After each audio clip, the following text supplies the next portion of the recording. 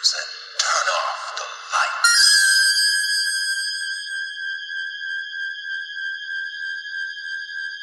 Welcome to Michael Myers Minute, where we delve into the 1978 horror classic Halloween 1 minute at a time. I'm your host, Robert Black. Wednesday night was Halloween. I hope you had a great time. I had a wonderful time, I'm sure. If you heard nothing just then, it means one of two things. One, I forgot to record an insert about what I did Halloween night, or two, I didn't do anything exciting. Or three, Michael Myers found me 2 nights ago and I am dead, and you were lucky that I schedule episodes ahead of time.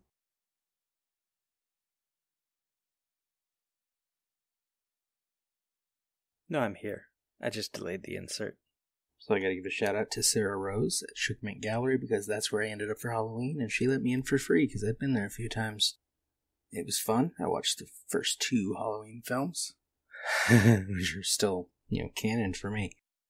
Let's see, some highlights. There was a police officer that drove by playing the Halloween theme over his loudspeaker, and then he stopped, came in for photos, and at one point even asked if they had the broom, which they have a witch's broom. Looks like it flies and stuff. I didn't see the photos he took, but I assume he posed with the broom. During the 78 original, there was an odd bit of laughter at different parts, especially in the last act. Certain things that would happen, people would laugh. And it wasn't like they were laughing because they were nervous, like they were actually amused. And I was wondering if these people had seen the movie so many times that they're amused at a different level, or if these were people seeing it for the first time and just experiencing it very differently than we would have years ago. During Halloween 2, there was a little girl there with her mother and grandmother, and it was funny when the nurse shows her breasts. The little girl, immediately hid behind her blanket. She didn't want to see that, but when Michael was chasing Laurie through the hospital and through the basement, she was, sitting up, rapt at attention, which was great. My costume was essentially death.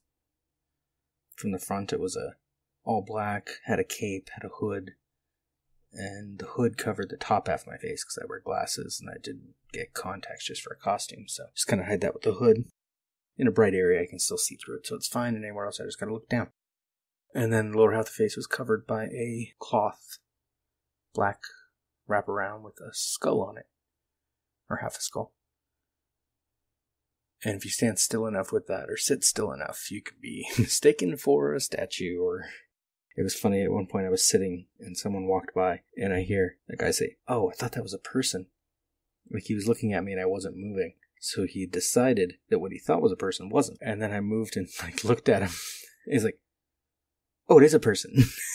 He's like, "Oh, creepy." And he kept walking. So that was cool. But it was nice because in that costume I had the inclination to keep quiet. Like I said before, way back when I first went to Sugarmynt and later I interviewed Lito Velasco, Shape of Fear cosplay, I don't really have much interest in cosplaying as Michael, getting in that mask that covers the whole face and having to be quiet. I could do a pretty good cosplay of Dr. Loomis, I think. I'm still younger than he was in the original, but I got the facial hair going, just gotta shave the sides, wear a bald cap, or shave the top of my head. No, I don't want to shave the top of my head. Get a little crazy. Shot him 6 times. Shot him in the heart. And all that. Get into the darkness of him. Just try to understand what we're dealing with here. Don't underestimate it. After last night being like death and walking around, especially at night, it's like people walk by and all they're seeing is this little bottom half of a skull and darkness. It's kind of nice. Kind of freeing.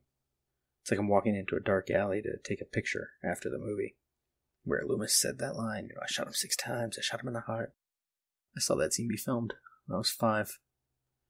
But I'm walking in that alley and I'm it doesn't even matter who's in there. I'm the scary one right now. Anyway, back to minute 48. We continue where we left off, obviously. Mid-word. The pathway to the Wallace's laundry shed. Minute 48. Annie is locked inside that shed. Lindsey is watching TV, Michael's watching Annie, and someone is doing something in the dark side of the Wallace living room. And we get to hear John Carpenter's voice. Annie, mid-word. Undry room is how it's in the thing. And the door won't open. Interior Wallace house, Lindsey Wallace. 8 years old with a pretty face, watches the horror marathon at top volume on TV. She doesn't hear Annie's call. That's what the script says. Clearly she does hear Annie, she just doesn't react. We've talked already about Kyle Richards, who plays Lindsey, back in minute 2. As for Lindsey, we'll sort of see the character in a cameo on Halloween 4, and she plays a part in Chaos Comics' Halloween. She has grown up to be a reporter. She is watching The Thing from Another World, the same movie Tommy and Laurie were watching over in the Doyle house in minute 45. This is minute 19 of that film.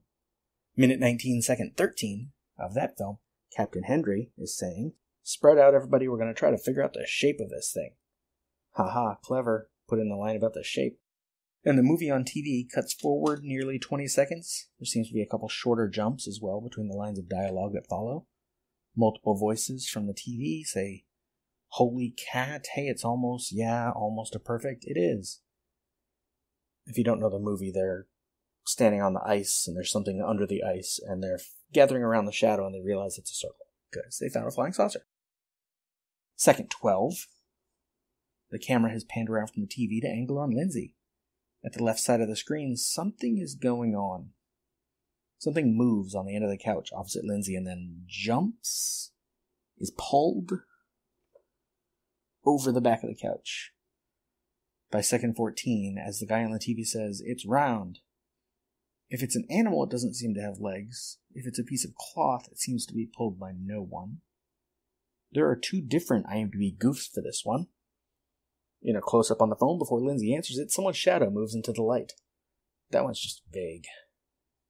The other one, at around 47 minutes, while Lindsey is watching Forbidden Planet and is alone in the living room, the camera dollies across the couch. A large shadow moves across the couch from out of the shot, but no one should be in the room with her. But whoever wrote it, this one, didn't even know what movie Lindsey was watching, and the shadow is not that big. Plus, I noticed this one before I copied and pasted the IMDb goofs into my notes. My theory: it is someone in the cast or crew trying to distract Kyle Richards because she is so good at looking rapt and or bored. Or more of the ballet that this production involved working with a small crew in practical spaces. I learned at the H40 convention, actually I'd heard about this before, but heard a little more detail, that during the opening tracking shot, for example, crew members climbed into the Myers house through the living room window as Michael walks back to the kitchen door to enter so that they could be readying the space ahead. They had a parade of people involved in that shot. Tommy Lee Wallace listed them off. Ray Stella, camera operator, or Dean Cundy himself, depending on the take. They'd switch off. Deborah Hill in clown costume for the hand shots. A lighting person. Tommy himself carrying a bucket and paintbrush to splatter Sandy Johnson with fake blood when she got stabbed. And PJ Souls interjected because Tommy forgot that the boom operator Joseph Brennan, who we saw reflected in the phone booth back in minute 20, would have been there too. And I assumed John Carpenter was somewhere close by as well, but Tommy didn't mention him. Tommy said the filming of the opening sequence opened my eyes to what fun you can have with a shot. A oneer. So I imagine this shadow comes from a lighting guy maybe, or Joe Brennan again, realized too late that his shadow was in the shot and moved to the side. Or it's the shadow of Lindsey Wallace's alien leader come to tell her to try to behave more like a human child. The phone rings. From the TV we hear, "We finally got one. We found a flying saucer." Interior, laundry room. In the script, Annie says, "Lindsey, I'm in the laundry room, door is stuck." Annie turns and glances at the window above the washing machine. The shape is gone. She quickly crosses to the washing machine, climbs up on top of it. It's a bunch of stuff that happens out of order here. And then Annie, still the script, Lindsey, goddammit, help. This doesn't happen. Second 17, Annie is at the door to the shed. We watch from outside the shed. Through the back window, Michael is visible. And I love this shot because we're outside, so we're looking through one window at Annie, but through the next window is Michael. It's a nice, double block of the 2 panes of glass, plus we're behind the camera, so we're watching up on the big screen or on our TV or wherever. It's a great combo. From the house, Annie hears the phone ring. Annie, "Oh, Lindsey, get the phone. It's Paul. Lindsey. Second 28, inside the shed now. Annie turns and glances at the window by the shelves, not above the washing machine. The shape is gone. So this is the part that was in the script a second ago. She quickly crosses and starts out the window. Annie, "Oh, Paul, don't hang up." Interior, Wallace house, second 45. Lindsey still sits in front of the TV. She lets the phone ring away. Finally, in the script it says she gets up and walks to the phone, her eyes pivoted on the TV, and picks up the receiver. Of course, in the movie, she doesn't have to go anywhere. She just picks up the receiver, doesn't have to take her attention off the TV. Lindsey, hello? And Paul, voiced of course by John Carpenter, says, hi Lindsey, this is Paul. Is Annie there? Lindsey, yes she is. Paul, get her for me, will you? Lindsey, proving she has been paying attention. She's washing her clothes. Paul, look, just tell her it's me, okay? Lindsey takes a breath, perhaps exhausted by the thought of getting off the couch, or, and I can so relate to this one, exasperated by the idea that she's going to have to miss part of the movie she's watching just because Annie spilled something again. And you know Annie spills things all the time. Did you see how casually she just flung that butter at herself in minute 43? Watching a movie today, you've got Netflix, Hulu, Shudder, HBO, what have you, DVD player, a DVR. You've got options. They all come with a pause button. In 1978, little Lindsey Wallace is watching The Thing from Another World for the first time, and it's on commercial television, and maybe her parents don't let her watch such movies. So she loves it when Annie, or Lori, or maybe even Linda babysit it. She can just sit back, let them have their make-out sessions or casual sex. As long as they stay out of her bedroom, she doesn't care, while she watches scary movies in the dark. Remember the exchange later, which is a weird phrase. Annie, I thought we understood each other. Lindsey, I want to stay here and watch this. And now Annie has the gall to make her get up, and it's not even a commercial break? Hell no. I go to a movie in the theater, and I'm sipping my soda slowly so I can hold off going to the restroom until afterward, because I don't want to miss a moment. Lindsey doesn't even know how long it might take to help Annie right now. What if she has to call for help? What if she never gets back to the movie? And the Wallaces don't even have a VCR yet, so it's just this one time, and she's seen 20 minutes already. She's committed. They just found a flying saucer. She doesn't want to leave right now.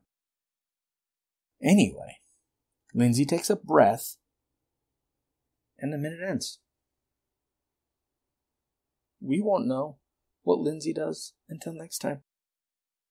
We won't know what they do about that flying saucer until you go watch The Thing from Another World. It's okay. We talked about it in minute 45. Carpenter's remake is a much better film, but the original's good. It's interesting, and Lindsey wants to know how interesting it is, and she deserves to. But Annie has to go and interrupt, because that's what Annie does. That is all from Minute 48. Michael Myers Minute is a production of Lemming Drops Studio. You can find more content at lemmingdrops.com. You can stalk me on Twitter and Facebook at Myers Minute, or Instagram, Michael Myers Minute, or join our Facebook listeners group, 45 Lambkin Lane. Don't forget to subscribe and leave us a nice review if you like what you hear. And if you really like what you hear, you can help me out by donating through Patreon at patreon.com/MyersMinute and join the Thorn Cult. And it's the first of the month, so I should mention we have our first member of the Thorn Cult, Heidi Bennett of Cabot Minute Cast and Vibrant Visionaries podcast, is our first backer on Patreon. Until next time. See you later. Bye. Bye. You know, it's Halloween. I guess everyone's entitled to one good scare, huh?